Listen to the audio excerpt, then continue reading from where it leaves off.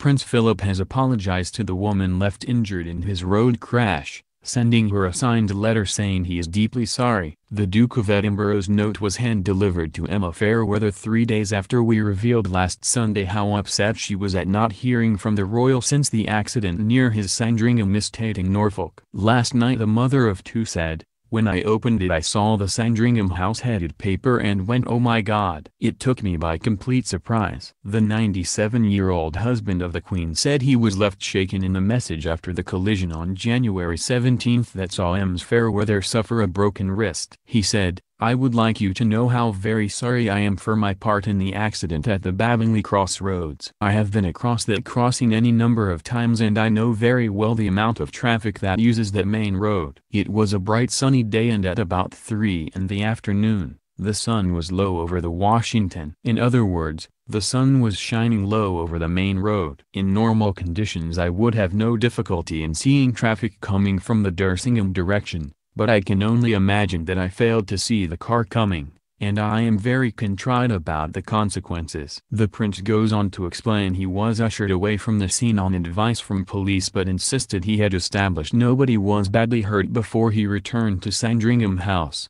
However, in the typed 131-word letter, which bears an official stamp and is hand-signed from Philip, he mistakenly said she had broken her arm, instead of her wrist.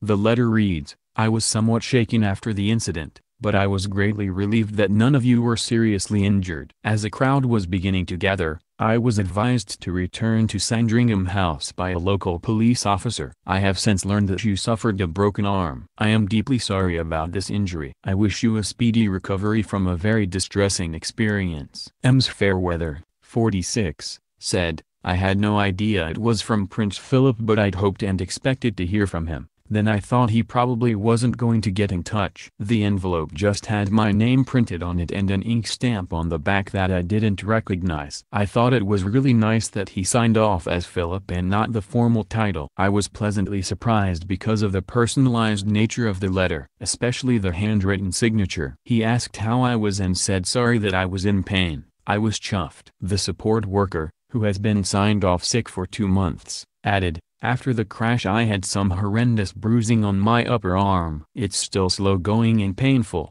I am relying on my son a lot for help. I've been told I may need longer off work if I still can't drive later on, and I may need physio. At the moment the doctors are happy that my wrist is settling well into the position it was manipulated into after the crash, and the swelling has gone down." The letter is believed to have been hand-delivered by a member of royal staff as it had no stamp. Despite being a fan of the royal family, Ms Fairweather will not be displaying her letter at home, saying, "It's not going in a frame, it will just go in a pile with all the rest of paperwork on this. But I thought it was a really nice touch.